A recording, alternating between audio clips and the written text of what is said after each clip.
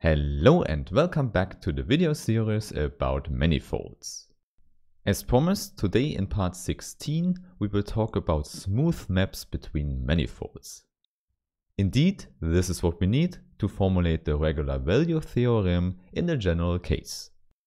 However, as always, before we start with this, I really want to thank all the nice people who support the channel on Steady via PayPal or by other means.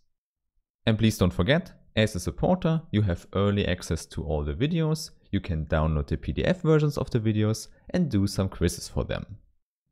Okay, and then I would say we can start with the topic of today, which is about smooth maps. So what we need to define this new concept are just two smooth manifolds, and the one we can call M and the other one N. And then, without any problems, we can define maps between these manifolds.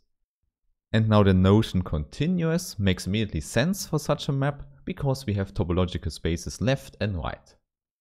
However, this also means that the notion differentiable does not make sense immediately. For example, you already know from real analysis that in order to define a derivative, we need to measure distances. But in general, we don't measure distances in topological spaces. Therefore, the question of today is, how are we still able to define the notion differentiable map between manifolds? And indeed, the quick answer for this question is that we can simply use the smooth structures we have on both sides. For this, please recall, for a smooth manifold, we have charts that can have an overlap. So here, let's call the one chart H and the other one H tilde.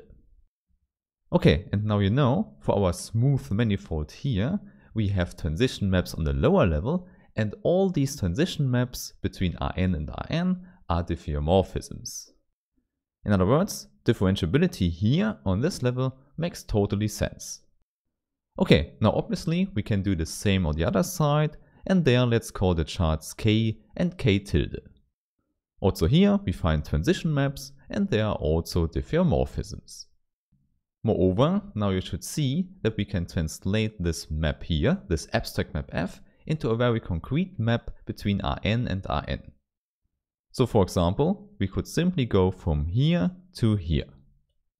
Now, this is not just the map F, but a composition out of three maps.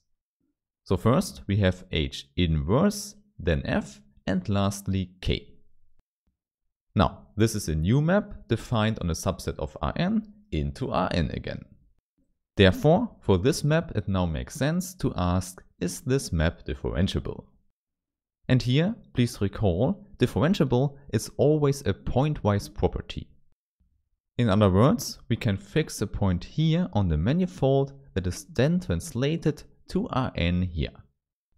Hence, it should be possible to define the differentiability of the map F at this given point by translating it to the lower level and ask the differentiability question there.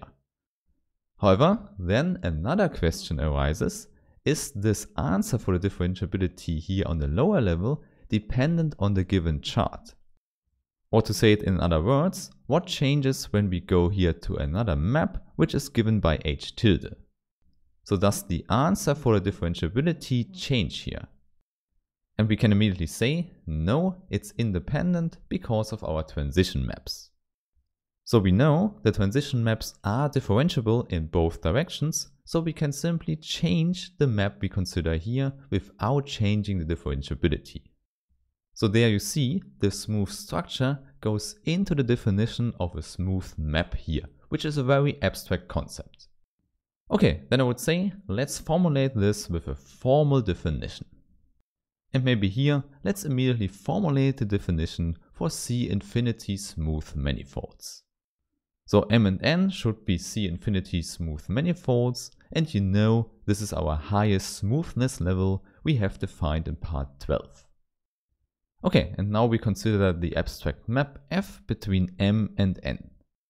And now the notion we want to define is given as differentiable at a given point P in M. And indeed, if we want higher differentiability, we can immediately put that into the definition and say it's K times differentiable. And you might already guess, often we will deal with C infinity maps. Okay, and now in order to define it, we just need a chart on the left hand side and a chart on the right hand side.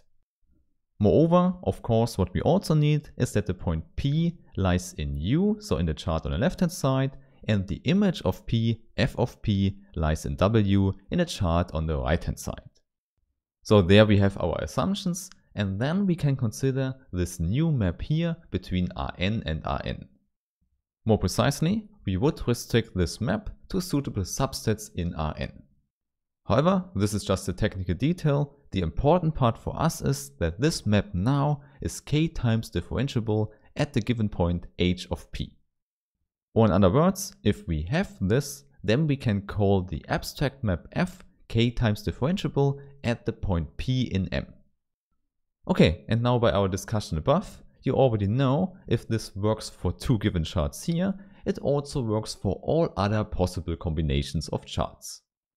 Moreover, you should also see we can stretch this definition to a plane k times differentiable if it's k times differentiable at all points p in M. And indeed, this will be the definition we use most of the time. In addition, you also know the best case scenario would be that we have infinitely many derivatives, and this is what we call C infinity smooth. In fact, a lot of authors just say smooth when they mean C infinity smooth. Okay, and now this means that our function f is k times differentiable at the point p in M for every point p in M and for every natural number k. So in short, f is differentiable at all points arbitrarily often. In addition, we also have a nice notation for such functions. We simply write f is an element of C infinity M. And if the codomain is not clear at all, we also have to put that in, so we write comma n. However, often the codomain will be simply the real number line R, and then we will omit it here.